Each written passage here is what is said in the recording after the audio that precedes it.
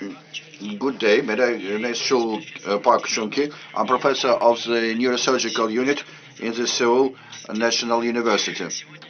Today's lecture will be dedicated to the cutting-edge knowledge in the field of diagnostics and treatment of brain tumors in the Seoul National University Hospital. Today, I'm going to talk about the most malignant tumors of all breast cancers, glioblastoma. First of all, we should understand that the incidence rate with glioblastoma is different in Western and Eastern countries. According to the Korean statistics, glioblastoma reaches 5% out of all tumors in brain. And naturally, it is the highest rate out of all breast cancer tumors. But from the point of view of all tumors, the most widely spread tumor, the most incidental is meningioma.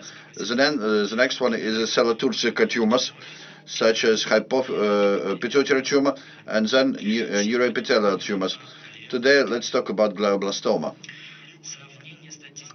Comparing statistical data of Korea versus United States shows that glioblastoma reaches 0.87 cases per 100,000 population in Korea and 3.2 cases in the States, which indicates low cancer incidence in Asian countries. But when we talk about meningioma and pituitary tumors, the incidence is almost the same.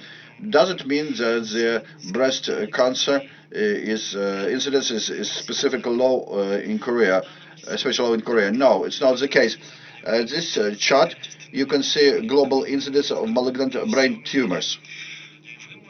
So as you can see that in the Western countries, they have a rather high incidence rate, while in Asian countries such as Korea, Japan, and China and India, it is very low.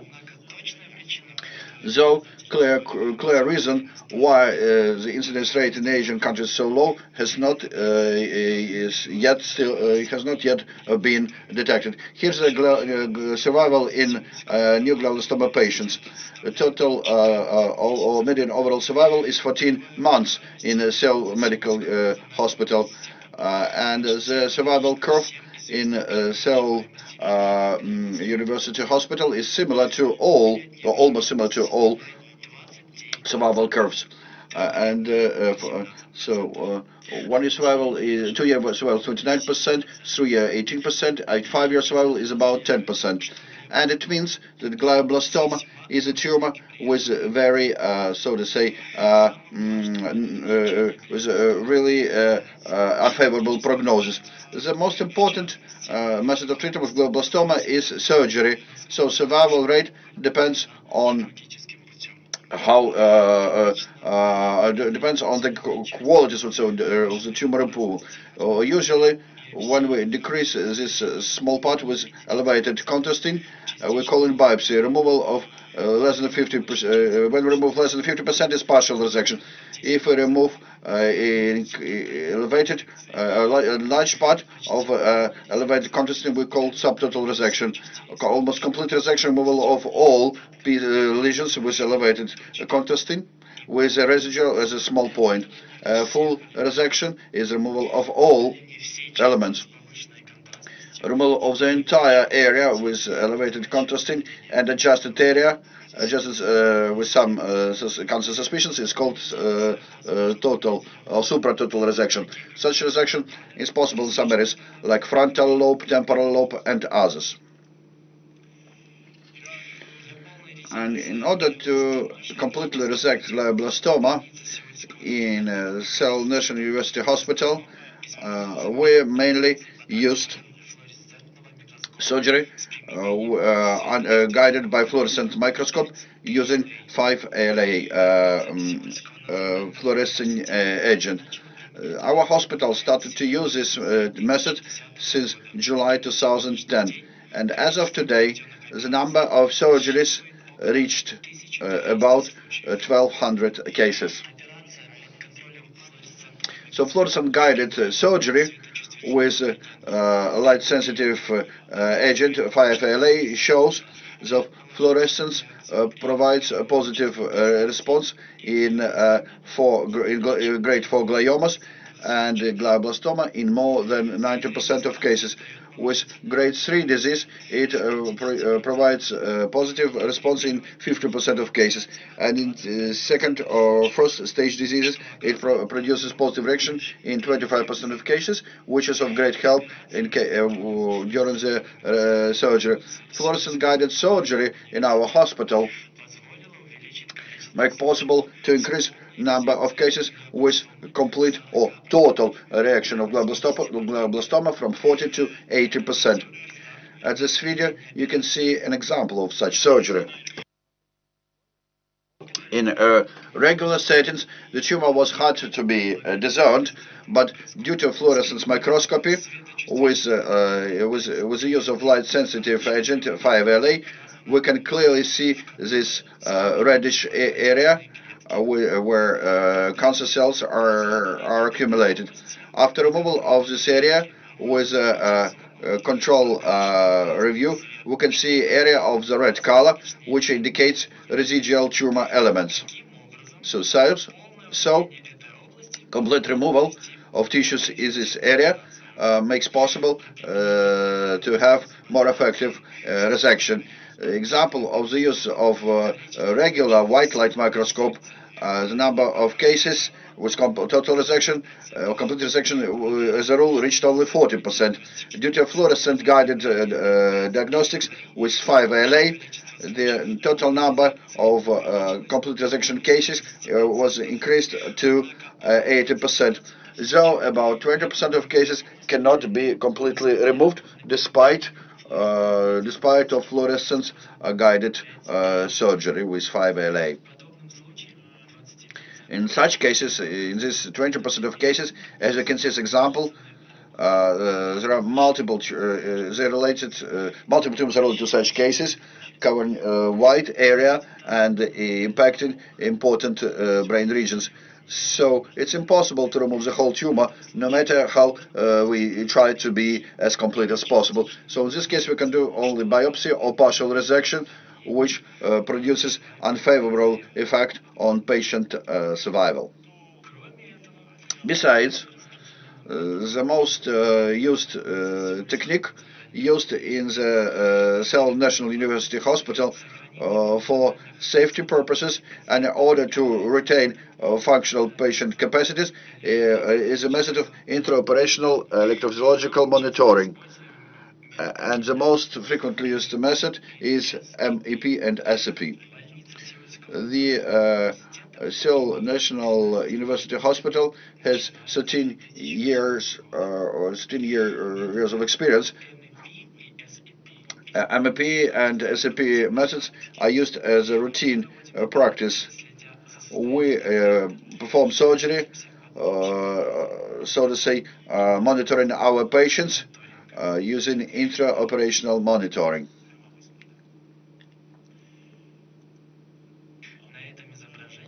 Here you can see an example of using of IM intraoperational monitoring in order to retain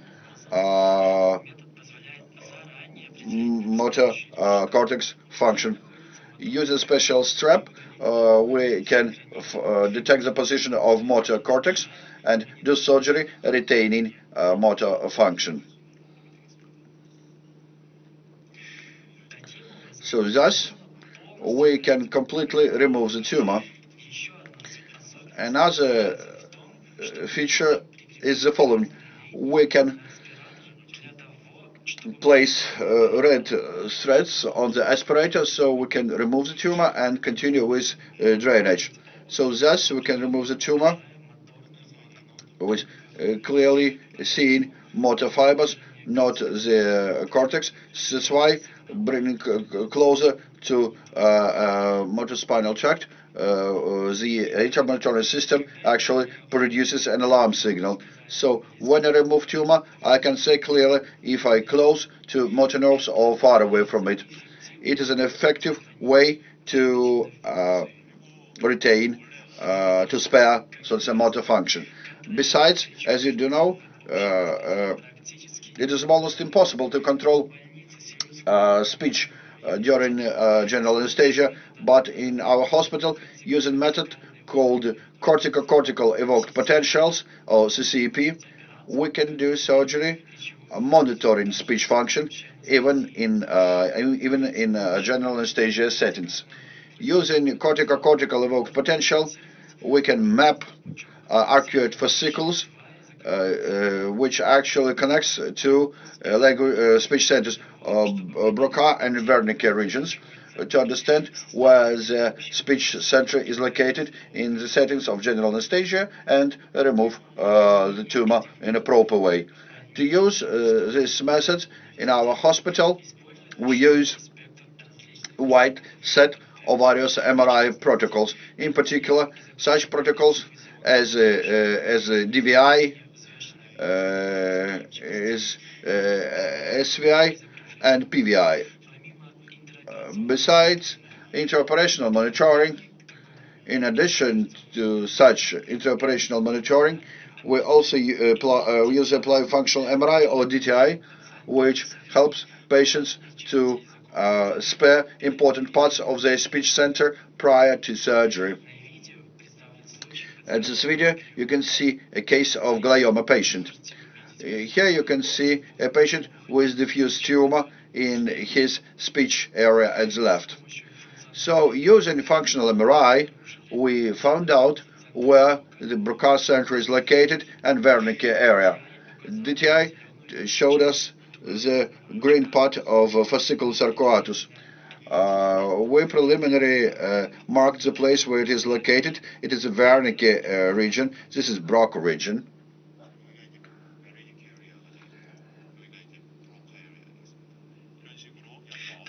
So, we knew in advance where the speech center is located. Using CCP, we check it, then we spare this area and remove tumor in appropriate way. So thus, it is a rather effective method to resolve two tasks. On one hand, to remove most of the tumor, and on the other hand, to spare speech function. With such surgery, with such glioma as an intraaxial tumor, it is important in advance to define a position and structure of organ. We did 3D reconstruction of the MRI sections and created 3D model where we found adjusted important brain structures and blood vessels. We created surgery in using the 3D model, so preparing to the surgery itself.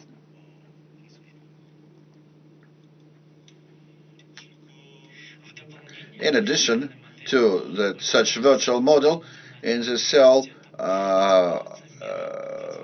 National University Hospital, we use the technique of 3D printing, which makes possible to create a model identical to patient brain. This brain model is transparent. The tumor within the brain is colored with green, and the surrounding tissues are marked with yellow color. The initially created model is placed next to the patient when we do the planning, and also it is placed into the OR in order to be used as a help, as assistance during the surgery. Here you see the model located next to the patient. It is a very effective method when planning surgery because it is much more evident and versus, for instance, MRI. In reality, in order to use it in clinical practice, it is important how rapidly we are able to create such model. First, we do patient registration with MRI. Then the MRI images are uploaded into the cloud, and then the 3D printing company and the doctor discusses which part of the brain should be printed. After that, during 4 days, the model is printed, and delivered to the hospital, which is rather rapid process. Using this process, we without any issues can apply this technique during surgery.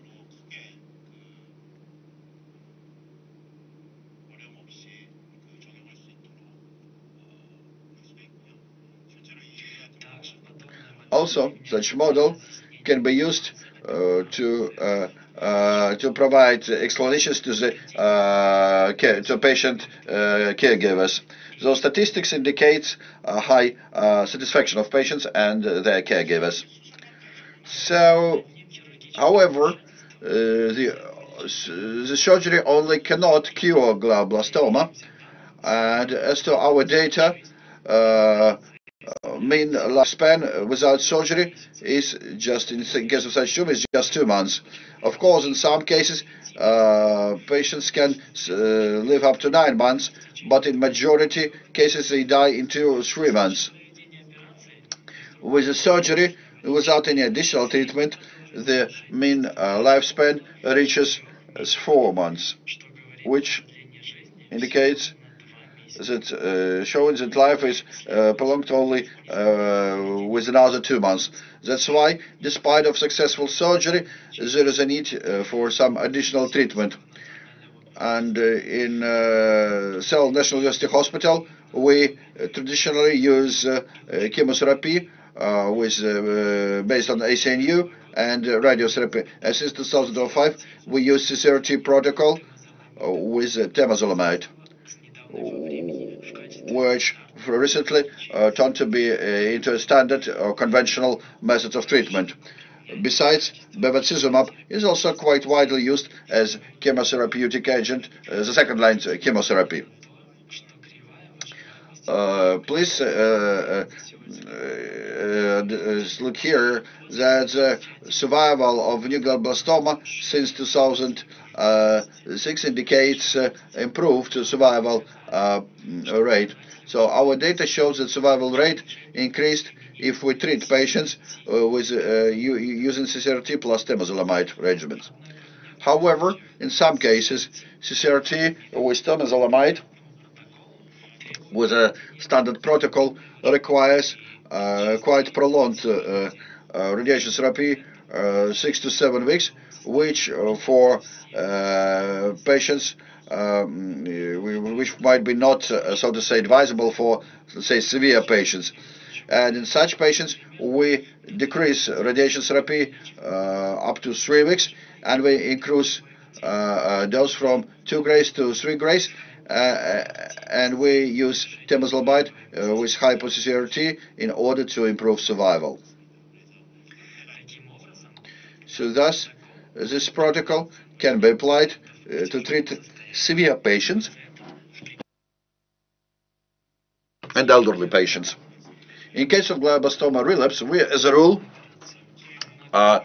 do repeated surgery, but only 20% of relapses are, so to say, operable. Other 80% of recurrences are inoperable, so we can discuss such options as chemo or radiation therapy.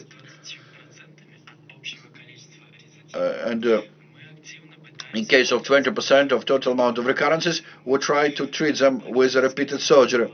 It's a practical scoring system we use to determine where to find the cases where surgery is possible. We assign 1 or 0 or 1 point if MRI shows ependymoma involvement, and 0 or 1 point if the status KPS is not above 70%.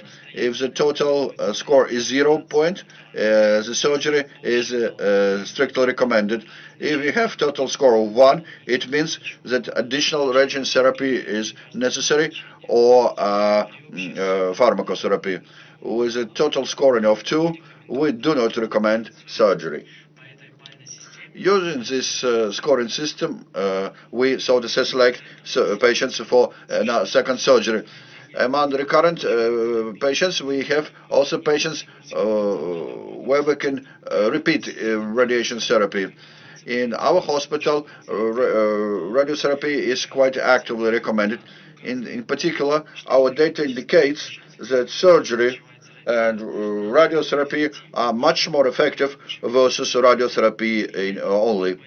That's why in our hospital, radiotherapy after repeated surgery is the most widely used therapeutic modality.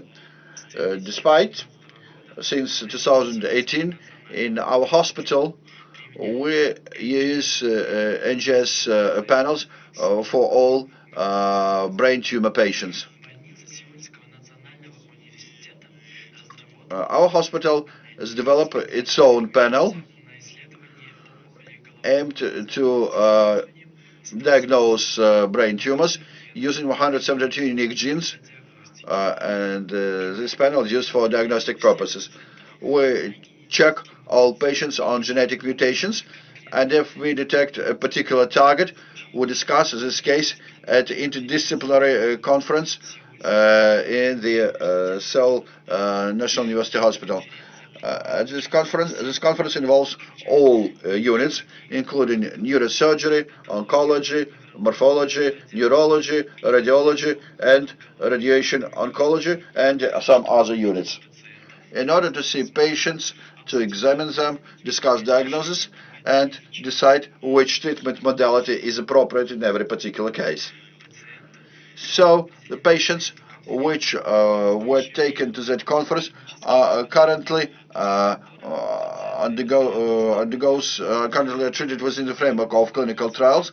After the treatment, patients could be admitted to our hospital. Relapse patients are actively enrolled in clinical trials.